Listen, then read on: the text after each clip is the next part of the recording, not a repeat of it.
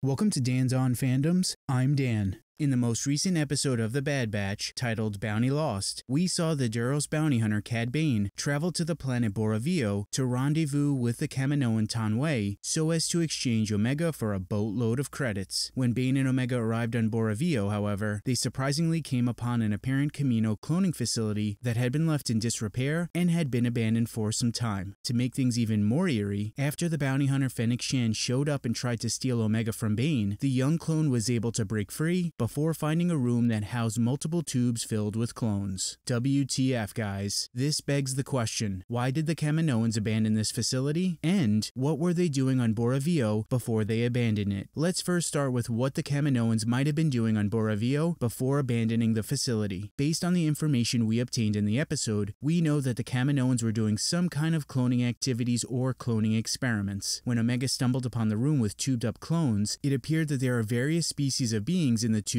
one of which appeared to be a Kaminoan that is more muscular and has a larger head than that of a normal Kaminoan. This makes me think that they were doing some kind of cloning experiments as opposed to trying to produce a more straightforward cloning product a la the clone troopers that were created for the Republic, which were uniform in their species and pretty much everything. I don't think a client looking for just a regular old clone would tell the Kaminoans to create clones of multiple species. So, if they were doing some kind of cloning experiments, what kind of experiments were they doing and who was the client paying for the experiments? If we look at the list of characters in Star Wars that have an interest in clones and cloning, we don't have to look very far, because very few beings are as obsessed with clones and eternal life like our boy Darth Sidious. Sidious orchestrated the Clone Wars and took control of the production of a gigantic batch of clone troopers by the Kaminoans. We've also recently seen in issue 11 of Greg Pak's Darth Vader series that by 3 to 4 ABY, but possibly even sooner, Sidious had begun laying the framework of the Final Order on Exegol, and the Sith Lord was seen creating some kind of clones in the issue, possibly with DNA from the severed hand of Luke Skywalker. There was also the Imperial Project Blackwing, which was a project that oversaw unlocking immortality. Furthermore, almost immediately after the destruction of the second Death Star, Sith cultists began creating clones to house Darth Sidious's essence, effectively extending his life for another 3 decades, culminating in his return in The Rise of Skywalker. There's also those weird-ass clones that Din Djarin and company found on Navarro during the second season of The Mandalorian. Moreover, we also know that Sidious was responsible for the creation of Snoke, who was also a clone. In addition, we know that Sidious had learned from his master, Darth Plagueis, the keys to immortality, but he might not have fully unlocked all the steps necessary to become immortal after he killed his master in his sleep. As such, he may have needed to work out some of the steps to be able to fully unlock the keys to eternal life. And this is where I believe the Kaminoans come in. Sidious could have learned from Plagueis that, to become immortal, one would need to transfer their essence into a clone's body. Thus, when a body became decrepit, a new body could then be cloned for the Sith Lord to use to transfer his essence into. This could have prompted Sidious to enlist the services of the Kaminoans for a secret project that would see them creating clones that could potentially be used to house the Sith Lord's essence. Presumably, the Kaminoans would have little to no knowledge on creating the kind of clones for Sidious's plan, which would necessitate the need for the cloners to run a litany of experiments on various beings. The Kaminoans possibly began experimenting on creating clone bodies that could effectively house the immense dark side power that resided within Darth Sidious's essence. To do this, the Kaminoans most likely attempted to create Force-sensitive clones, which ties into why Moff Gideon wanted Grogu and his blood in The Mandalorian, as well as why Lama Su presumably wants Omega back in the Bad Batch, because our homegirl may very well be Force-sensitive. Before the facility was shut down on Bora Vio, I imagine these experiments yielded a large number of failed attempts and failed clones. My thought is that the clones that Omega saw still in tubes were experimental clones that were created by the Kaminoans for Sidious. Not only would this explain why the Kaminoans had a separate facility on Bora Vio, but this could also explain why it was abandoned. Sidious would have wanted this secret project to be kept hidden from the Jedi and the Republic, either before or during the Clone Wars, and there's the possibility that the Jedi and or the Republic came close to discovering the facility on Bora Vio, which would have prompted Sidious to force the Kaminoans to abandon the facility. So yeah, my thought is was that our homeboy Sidious hired the Kaminoans to try to create clones that would allow him to unlock the keys to immortality, prompting the cloners to set up a facility on Bora Vio, and then the Republic and/or Jedi nearly discovered the facility, causing Sidious to shut the operation down. The Rise of Skywalker novelization did explain that a body would have to be cloned just right so that it would be able to effectively house Sidious's essence, so it makes a lot of sense that the Kaminoans would have had to experiment and work out the kinks to be able to create the right type of clone body that Sidious could use to become immortal. Now, this is me speculating here, but I do believe that all the signs are pointing to Sidious playing some role in the facility on Bora Vio. As we continue further into the Bad Batch and as more Star Wars stories are released, we may find out exactly what the Kaminoans were doing at the facility on Bora Vio and why they had to abandon the facility. But what do you guys think? Why do you think the Kaminoans abandoned Bora Vio? Let us know down in the comments. If you like this video, please help out the channel by hitting that like button and making sure you subscribe. Follow the channel on Instagram, Twitter, and Facebook, all at Dan's On Fandoms. Thanks for watching and stay